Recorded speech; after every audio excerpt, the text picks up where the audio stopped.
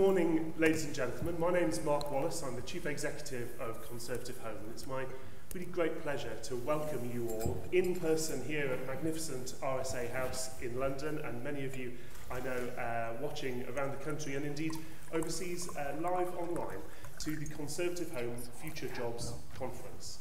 Now, while there's so many things roiling and raging away around Westminster and Whitehall, around and around the world beyond, it's very easy, I think, when people talk purely about the drama and personalities of politics, to get swept up and forget the really core functions and the core effective elements of politics combined with the state, not least the positive differences that productive policy, government and Whitehall working together can make to people's lives. And when the next election comes, whenever that may be, Boris Johnson, who knows what date will be floating around people's minds, when people step out of their front doors to go and vote, one of the things I think will be upmost in their minds is the question of jobs. Is my job safe? Is it better in terms of its conditions, its opportunities, its pay, rewards, and the future prospects of my industry than it was before?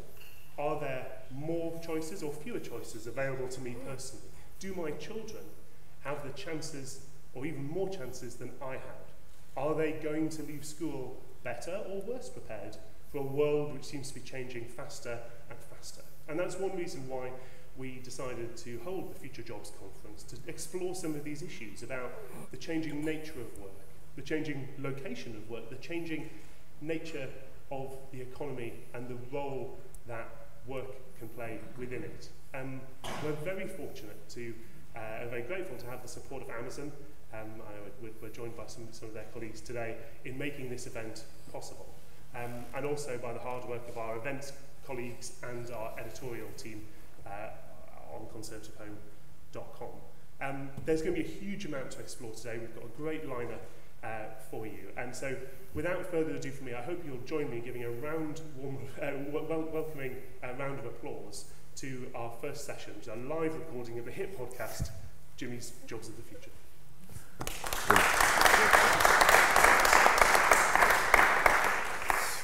Thank you very much, Mark, for that warm introduction. It gives me a great pleasure to introduce the guest today, which is Justine Greening, who many of you will know was the Member of Parliament for Putney between 2005 and 2019 and served in the Cabinet in some of the big spending departments such as transport, international development, as well as education.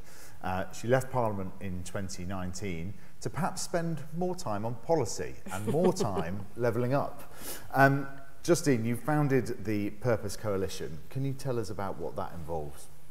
Sure. It's bringing together lots of different business leaders, university leaders, public sector leaders to work collectively on driving levelling up. And it came out of a campaign that I launched as I left Cabinet called the Social Mobility Pledge, which was really saying to businesses in particular, look, even if we close all the gaps in the education system, if you're not open to that wider talent pool that Britain has, then we're not going to drive equality of opportunity. And so for us at the DFE, we'd been talking about levelling up, and it was very much an articulation of how you would achieve equality of opportunity. In other words, you don't achieve it by taking opportunities away from people who've already got it. It's really a question of how do you extend it to people who don't, and how do you put them in a position to be able to get those opportunities and take them. So the Purpose Coalition was really this group of leaders who got on board with the Social Mobility Pledge and then were saying, right, what's next? Yep. And so there was a huge amount of appetite, I think, to do more and to campaign and to have more impact on the ground, and that's what we've been doing ever since. And what do you think we can, what have you learned from the experience of putting more of these groups together? Because it was one of the things that I realised in working in government, and also having spent a bit of time studying at Stanford University in the States, is that there is a much bigger revolving door in the States between government, academia and business, and there are plenty of criticisms around that at various points. But it's not something we have here. It tends to be much more kind of siloed. And on your podcast, Fit for Purpose, you've had many kind of university vice-chancellors come on the show and talk about what they're trying to do around enterprise. So what have you learned about bringing those groups together? So I guess first of all, in terms of that relationship between politics and business in particular, so the challenge for business is it is becoming more like politics, because actually businesses can't just say they're not part of a wider world, and they need to understand what that wider world's priorities are and then be really clear about what they're doing to be part of the solution. We really saw that during COVID. You've seen companies now, as a matter of course, be clear about what their sustainability strategies is. My point to them, and the case I'm making, is that actually it's not just planet, it's also people. And that this country, as others, actually faces two big challenges. One is net zero, but the other is levelling up and persistent inequality of opportunity, and we need to tackle that. But fundamentally, and I spent 15 years in business and industry before I was an MP, opportunities really are about the private sector and business above all.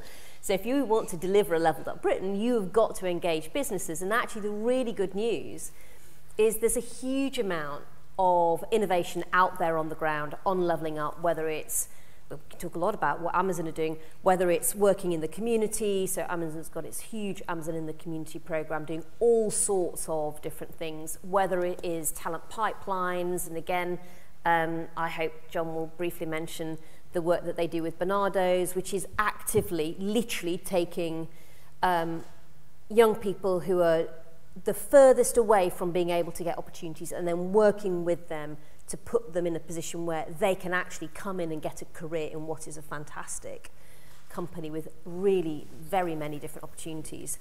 Whether it's a co-op working with a supply chain, whether it's even the BBC stepping up to the plate and saying, right, we are going to set ourselves some targets on people from lower socioeconomic diversity backgrounds, not just getting in, but getting on. All these different organisations saying, what does it mean to me? And in terms of our contribution to levelling up, what does that look like? And then the challenge, of course, for government is almost government's becoming more like business, because government is about delivery. And so you can kind of see the two coming together, but I think really if you look at this, ESG agenda that business has got and then the levelling up and net zero agenda that government's got, they are sort of the same thing, which is good because it means we're all on the same page. And how can a business be more socially mobile with what it's trying to do? Because like you say, it's one of the great things, getting a job allows people to kind of get on in life, and business leaders may think, well, I've created sort of however many X thousand jobs, surely that's enough, but what more can they do to really sort of ram home the social mobility aspect? There's tons, and you've got to bear in mind that the current cost of living crisis we are facing is actually a social mobility crisis. Yes. Because it is all the same families who are on the front line and really struggling, who are, because of where they start, trapped in those circumstances. There is basically no such thing as a lower paid job. There's actually just an employer who hasn't worked out how that lower paid job goes on to the next rung up the ladder and becomes a career. And so a lot of this is about employers choosing to behave differently. And I think what I've loved about doing all the work through the Social Mobility Pledge and the Purpose Coalition is, businesses and employers don't really need a law change. This is about how businesses understand that being open to that wider talent pool is good business for them and actually is part of almost what's expected in modern Britain. So what you're seeing are companies really thinking about how they can work upstream, engaging with the education sector, a lot more work co-creating education, particularly with universities, particularly in parts of the country maybe where there's more of a levelling up challenge. You're seeing companies start to look at how they, as I said, can influence their supply chain, but they can do measurement. That alone is an important thing for businesses to do, to see whether their opportunities are actually tending or not to go to people who are from those backgrounds where we know above all now it is vital that we break that cycle. Are those people actually then able to progress, or are there parts of the organisation and levels where they don't seem to get beyond? There's some kind of barrier, whatever that is. And we're seeing really clearly now, I think, how you help people do those key transitions. in terms of what they need at the individual level to be able to progress on their path and achieve their potential. So if you think about Michael Gove's Levelling Up white paper, which I thought was a real step forward, that set out almost a macro picture for what we need to do collectively across Britain. But underneath that is almost a micro levelling up strategy that needs to be in place. And a lot of the organisations who will actually deliver that for people are going to be employers, not just in the private sector, but also in the public sector. So there's this huge opportunity. So you can see someone like Direct Line doing hybrid and virtual job recruitment, specifically in a social mobility cold spot, say like Carlisle. They need a lot of people, they're likely to work from home. You might as well have them in the same place though, because A, they can meet one another, B, it's easier to do training. That's a simple but actually really powerful idea that can make a difference. You've got UK Power Networks looking at how they tilt their apprenticeship programme to do more pro-social mobility recruitment. A lot of them are thinking, well, actually, what do we need to do before that to create a pipeline that's broad? And so some of them are looking at place-based approaches. Others are looking at people-based, like how do we bring on more neurodiverse people? What are we doing around carers? As I said, what are we doing around, lone parents? And so they're all just biting off different chunks of the jigsaw puzzle and levelling up and succeeding. When it comes to the language around, I think the phrase you use there, cost of living crisis is also a social mobility problem, is incredibly important and succinct for why the cost of living crisis is not just a short-term problem, but could be something that has long-term scarring effects on the economy and on the country more broadly. But language like social mobility, I think, sometimes doesn't necessarily kind of cut through to people. It's a bit of a kind of nebulous saying and so on. So what more can government do? It's a bit like the language around skills and skill sets. People often don't think of themselves as a kind of skill set. So how can the government kind of communicate? Because we all need to do lifelong learning.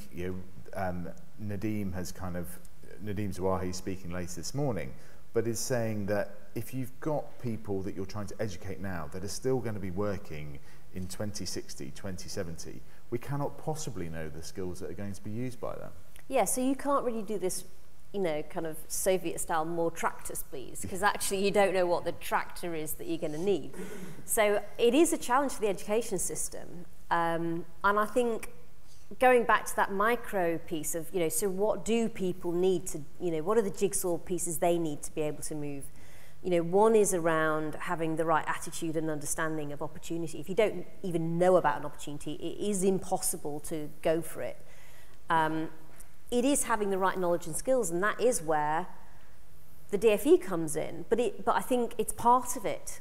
And I think that skill set that people need isn't just kind of core knowledge and skills. It's around a curiosity for taking risks, understanding how to learn about taking risks. It is about, as we all know, working in teams. And I remember a few years ago when we started the Social Mobility Pledge, talking to the managing director of one of our major accounting firms, I'm not going to say which, but they had done a piece of work and they wanted to know, what do our most successful performers have? Because if we can find out that, then we should just recruit those sorts of people with it, whatever it is. And actually, they could do that because, as I know, I trained at PwC, after every client job, you have an appraisal. So actually, right the way through the organisation, they've actually got quite a lot of good data about performance. So they go right the way through, and they talk to all of the top performers, and they have three things in common. There's nothing, and there's no correlation on academics. That's the first thing to say. The things they had in common were they had all had adversity, actually, earlier on in their lives and had to somehow get over that. They had all had a Saturday job, paper round, something like that. They had all been part of a team that had achieved things. In other words, perhaps unsurprisingly, what they'd found was that successful people are able to get over problems, and actually the kinds of people who do that might be ones who've generally had to deal with more in their lives. They were people who showed a keen sense of effort and reward being linked, and they were people who could work in a team. The question, I think, back for education then is, if that's actually what successful people need, how can we make sure our education system is actually helping people develop those mindsets, those skills, alongside that core knowledge and skills that they'll need? So you're almost saying we don't know exactly what those roles will be of the future, but we do know that in a 21st century where it's all about knowledge and talent, that those early years in education and those attitudes that we're putting into our young people are going to be crucial for them being able to surf and create that world and create the jobs that they're going to have in that world. And you know, you're going to hear from Amazon later. You know, who would have thought where Amazon would be now, even before the pandemic? So it is hard to kind of exactly plan ahead, but we do know what the constituent parts of a successful Amazon will be, and I've been to some of their fulfillment centres, and it's not just what people know, what they're doing, it's the ability to switch around that company, to get early leadership in actually quite small teams and hone your skill. It's all sorts of very practical stuff combined with a culture that is just really positive about getting stuff done, that a lot of people really like, because it doesn't feel bureaucratic and people can just run towards problems, get them fixed, and they are going places. Yes, there's the famous story, and I don't know whether it's famous now, it's just become folklore, of Jeff Bezos not allowing meetings that can't be fed by more than 2 pizzas, which is one of his rules. But it's very believable, even if it's not true. So what's your advice to somebody that's kind of under 25 perhaps, and is trying to find their way in their career? Because I do think that young adulthood particularly is more confusing than sometimes we sort of give credit for, and we kind of think people should have all the answers at 18 or post-university, and actually it's nowhere near that. What's your advice to those that are under kind of 25 that are beginning to make the steps in their career in terms of building some of those resilient skills that you mentioned? Well, I think first of all, you know, it is a very unique environment people are looking at jobs in. I mean, certainly in the past it's been, so the good news is in the past it was a buyer's market, and so employers would have a whole range of people apply for them, and then they'd be like, who do I think's best? That is all changed. Yeah. It is now a seller's market, and it probably will be for a while. And so that means, and what we're working with employers on doing is, so employers really need to be able to say to a whole new generation of people entering the workplace, why would you come to us? And that means having some sense of purpose in your job, in a business that's also got a sense of purpose about why what any of it does matters. It is about having a flexibility around the fact that people do want to balance, and it's not just more hours for the sake of it now. People want to work smartly. They also want to see, where's my career going? So almost, that's quite a broad ask, but in a way it's also shifting away from, I'll just go to the highest bidder. Yeah. So it's just a very different, perhaps more values-driven group of people entering the workforce. And my advice to them would be, don't worry if you don't know really what you want to do. Try different things. Most people don't actually have that preordained career or really have a clear sense. I certainly didn't.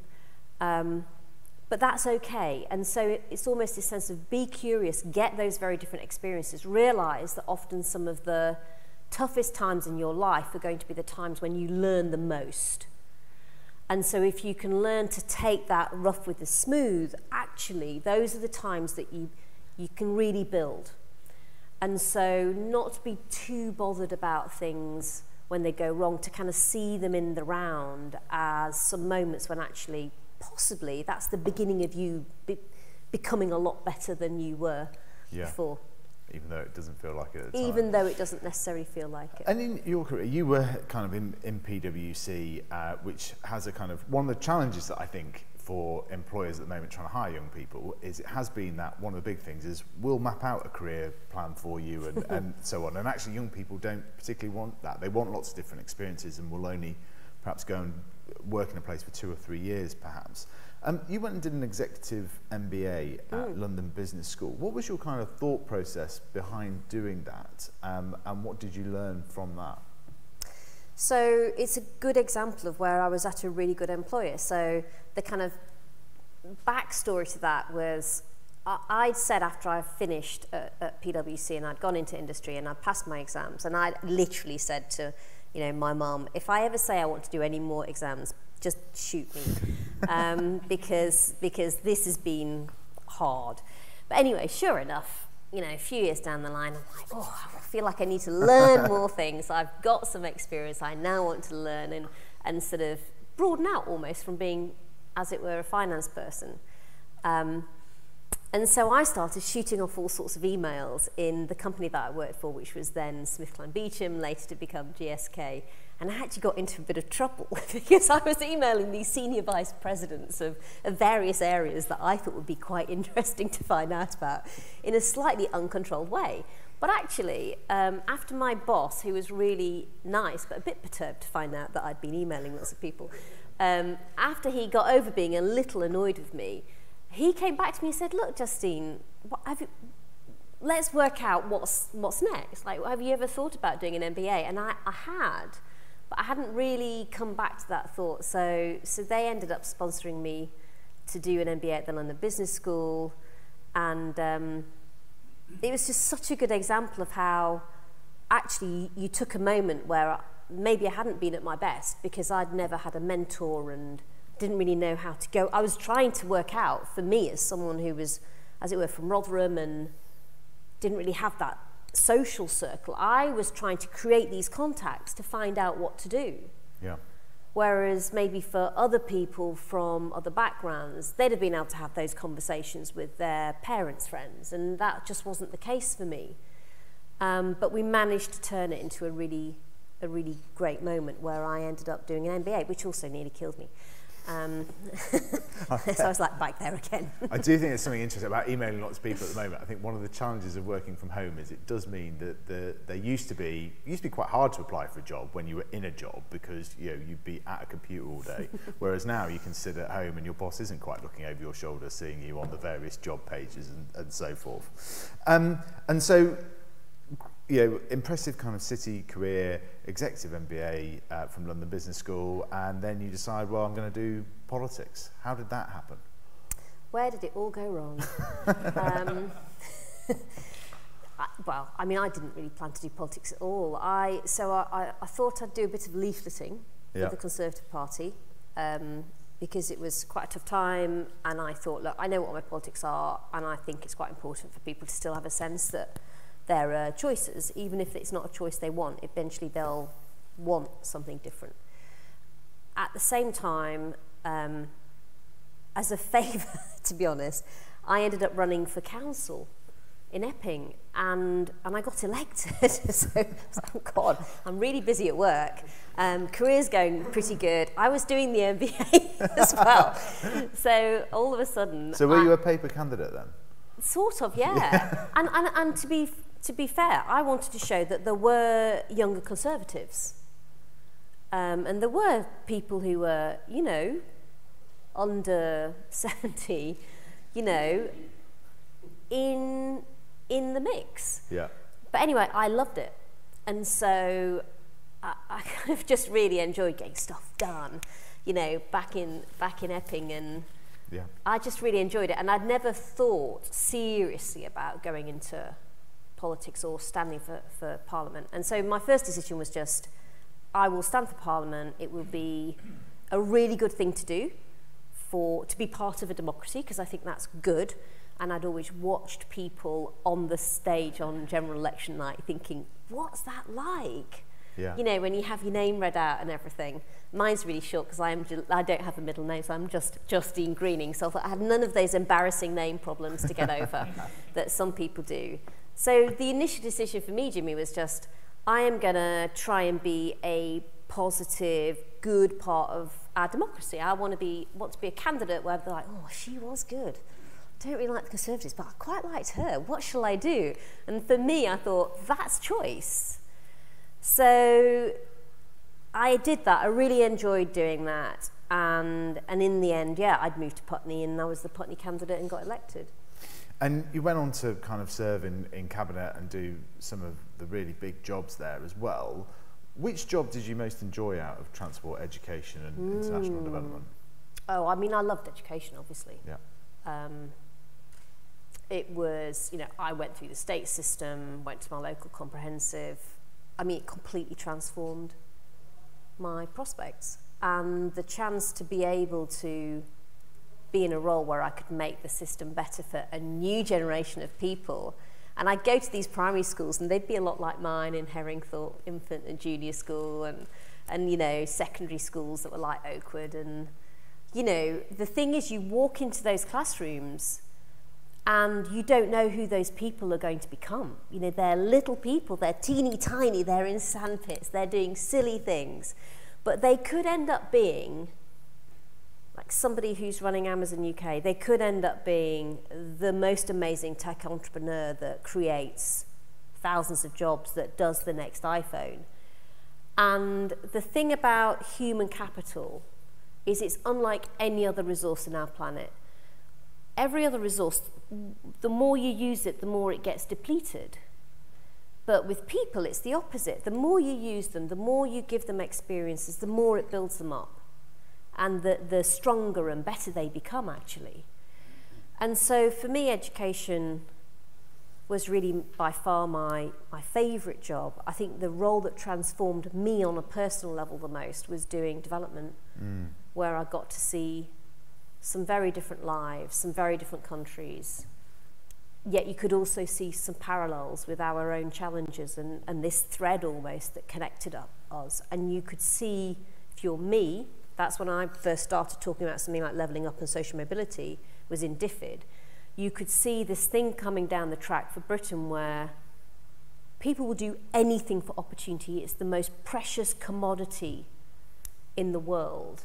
And that holds true wherever they are in the world. So you see people literally putting their lives on the line to try to get to somewhere where they can have some opportunity, because we all want to have lives where we feel we've got a chance of making something of ourselves.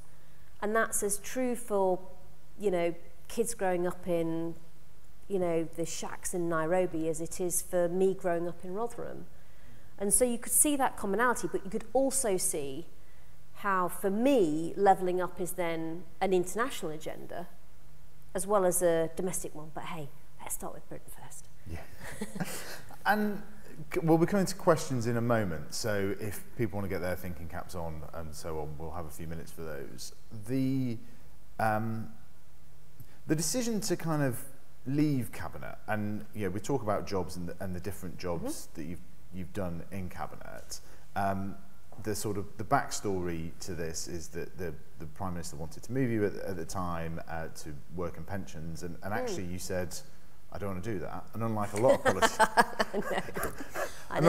of politicians, you really meant it, and you stuck by your guns, and you left cabinet kind of completely. And what was the feeling after that decision? So I guess one of the lessons is always have a game plan. You don't want to be making big decisions like that on the hoof. But I did have a game plan, and for me, this issue of weak social mobility, this problem of levelling up, or the challenge, has been coming down the track for Britain for a long time. And so I felt, whether it was where I grew up in Rotherham, where I'd be back seeing family and just thinking, this place hasn't changed. Yeah. Or whether it was representing Putney, going out on some of my local estates. As Jonathan at the back will know, a sense of people right here in London, young people, locked out of opportunity. They're not getting on the housing ladder. They happen to have been born here. Well, it completely chunks down. There's opportunity on the doorstep, but there are kids growing up in Greenwich. They're not going to work in the city. They don't know the right people to network them in there. So you could see it coming down the track, and we had done work at the DFE to launch what we called a social mobility action plan. I did not want to really do a white paper that was going to take ages to get through Parliament. I felt we needed to crack on with this.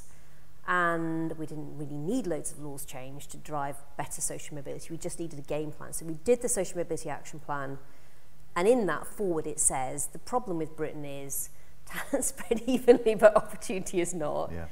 And so I just thought, look, I've done the talent spread evenly but not developed consistently bit.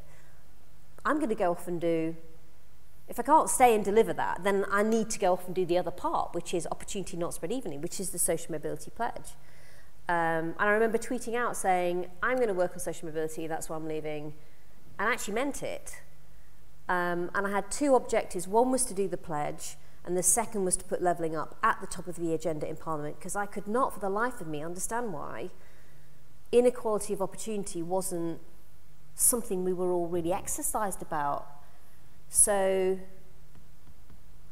that's what I wanted to do. And Jimmy, when I remember launching the Social Mobility Action Plan in 2017, saying, if we're going to change Britain, it's going to take sheer bloody mindedness. And I sort of thought, I did mean that. And so, yeah, I thought, I'm working on this. Yeah. Whatever. So I took that ballsy decision to do that.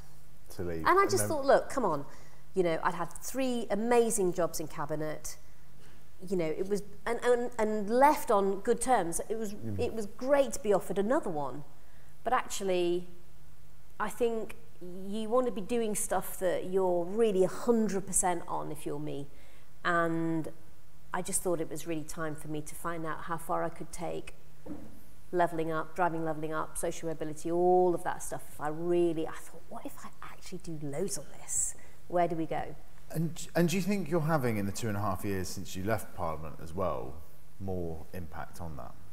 Yeah, I do. I felt that, in a weird way, the very thing that I'd got involved in, which was politics and you know, in a political party, to help drive change, my sense was, you know, almost the politics of getting in the way of building a consensus on driving levelling up, and that the reality is that for long-term challenges like climate change, like levelling up, you do need to have enough of a common ground platform to really push things forward. And so I was just willing to step outside the system to see if I could play a role in doing that. And that's partly what the Purpose Coalition has also been about, just giving some different space, I think, for parliamentarians to come together on something that actually really is something they all genuinely agree on. And I'm interested, you know, I think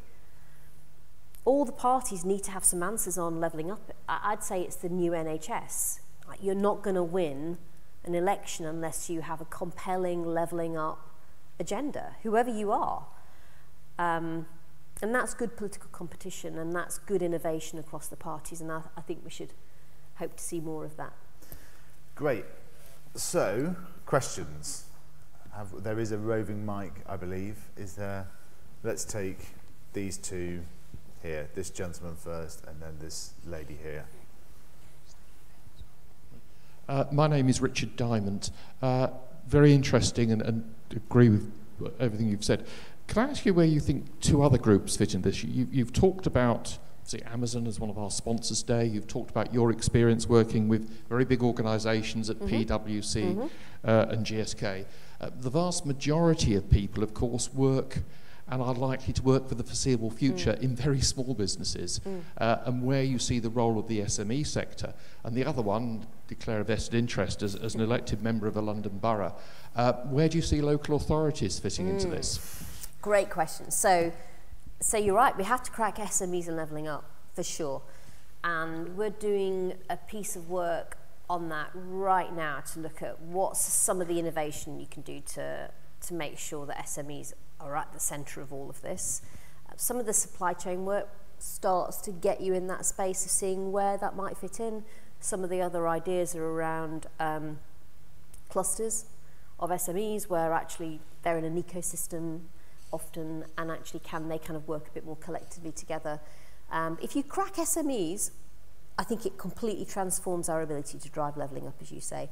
And then as for local councils, yeah, they're really almost going to play the most pivotal role in some respects. And when I was at the DFE, we did this approach called opportunity areas that was place-based education. And the reason we did that, and I did that, was because actually very different communities have very different challenges. And so the levelling up communities challenges we face here in London are going to be very different to those in rural Lincolnshire. And that's not a problem.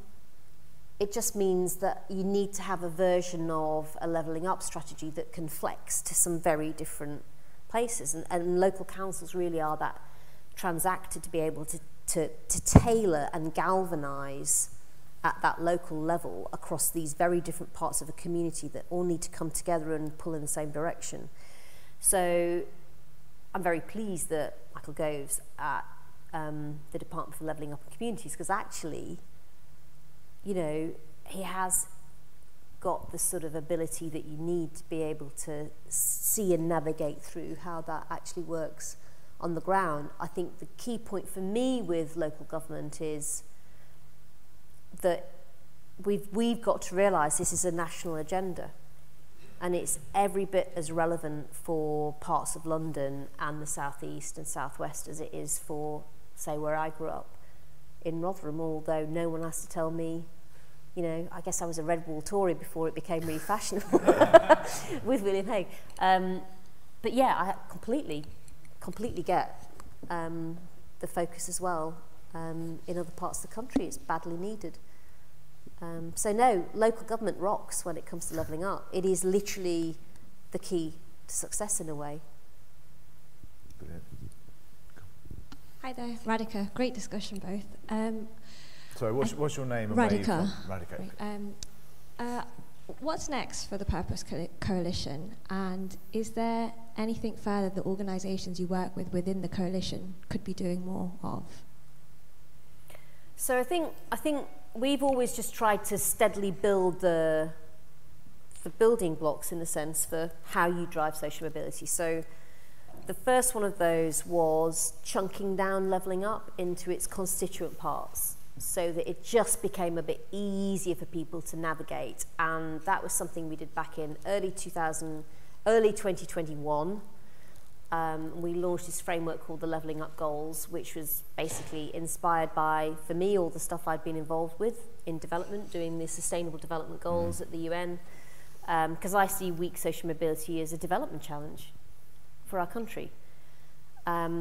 So the Levelling Up Goals almost was this framework that whether you're Amazon, whether you're the BBC, whether you're a small company, you could look at and say, where do we fit in? Is it the goals on education? Is it the goals on access to opportunity and progression? Is it the goals on digital divide or communities, etc., health? We could then start to set about measuring that. I think there's a lot of work to do, but we've been partnering with the ONS on their work.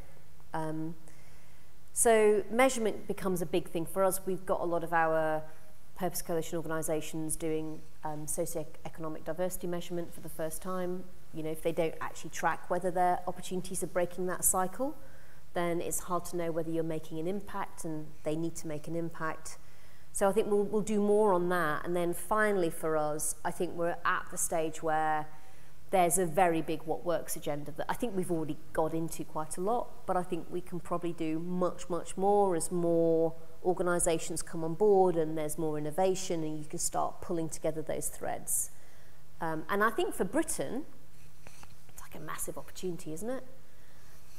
If we can get on top of how we free up our talent in communities around the country, wherever they are, if we can have our employers really being more open than any other country to that wider talent pool, not just able to recruit it, but to be places where that real diversity can thrive, because we know that drives results.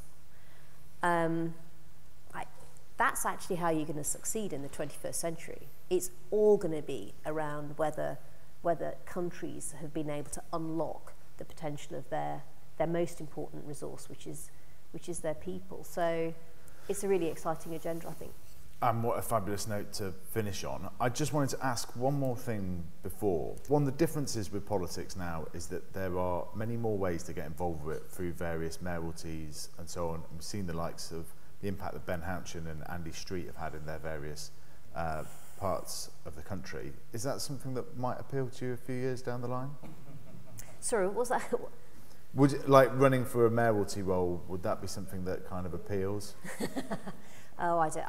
I'm really happy with what I'm doing and the change it's driving, and I think there's a lot further to go on all of that, to be honest.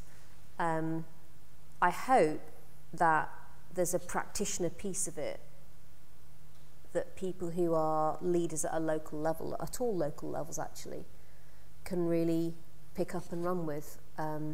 So I don't know. If you'd asked me what I was doing 3 years ago, in the 3 years' time, I wouldn't have been able to tell you this.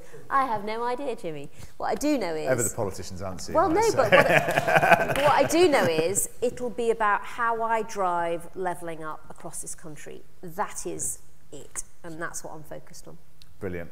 Justine, thank you so much for coming on Jimmy's Jobs of the Future. Thanks for having me. In association with ConHome. It's been great.